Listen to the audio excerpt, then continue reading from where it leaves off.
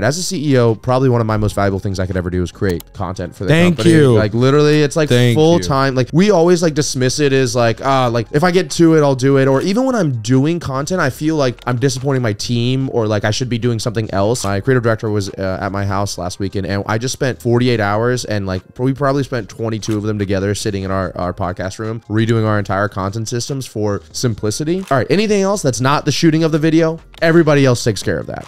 So right now we have keyword researchers, we have script writers, we have video editors, thumbnail, so all I do is I wake up in the morning in Asana.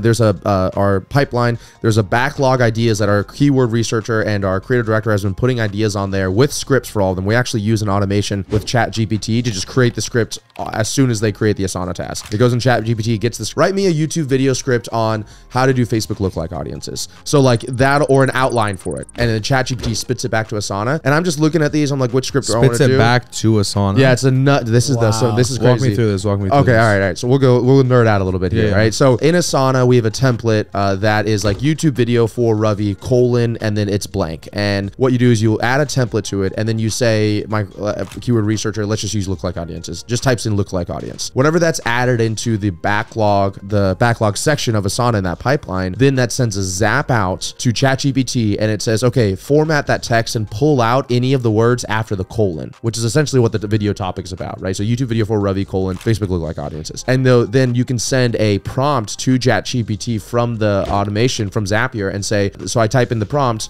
create me a YouTube video outline script on keyword insert format here. It spits it out really beautifully. What I say, and this is kind of obviously a little advanced, but I say, create me a YouTube video outline script and 3 salesy titles and 2 social media captions for keyword here. So it spits out an outline, 3 salesy titles and 2 social media captions for when we post the reels for it. And that just gets then sent back to that Asana task. It goes inside of a subtask as like video research, and that full thing is right there. And it all just started by literally just cleaning the template and typing in the... Bro, I need to invest an entire month into understanding how to zap shit to ChatGPT at another level. It's not. We have a ChatGPT Slack channel that because we have a full SEO department, we have the media department, and like we're all just like geeking out in there. Oh, you can do this, you can do that. But a lot of people don't realize you can use Zapier with it and just automate the whole thing.